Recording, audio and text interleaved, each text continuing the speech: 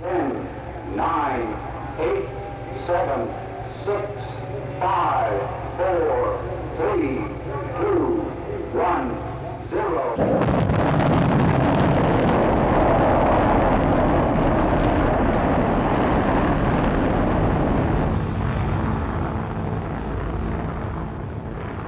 The flight of Faith 7 would span 22 orbits, nearly 1,000,000 miles in 33 hours, the same length of time it had taken Lindbergh to cross the Atlantic.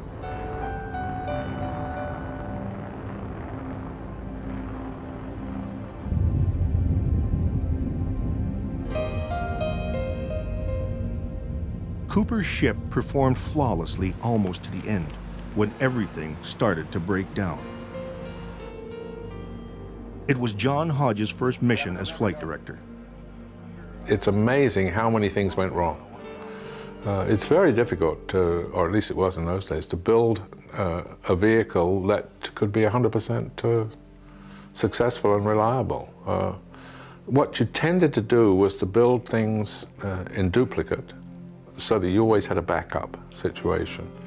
And in the case of the Mercury program, the sort of final backup was the guy himself. Now the action that I have taken is to turn off my 05G switch fuse and my emergency 05G switch fuse.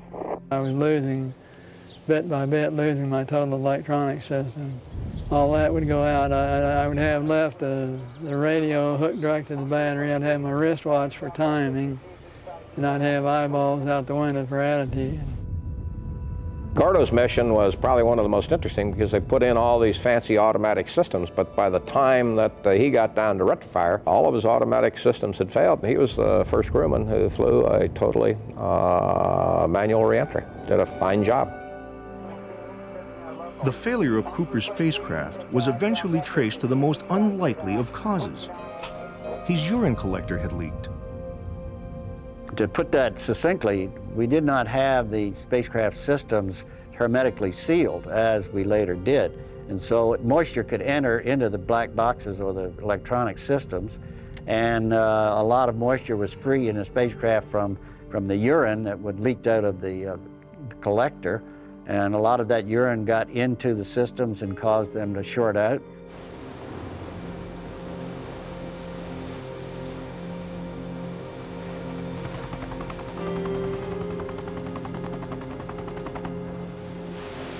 Project Mercury ended in triumph.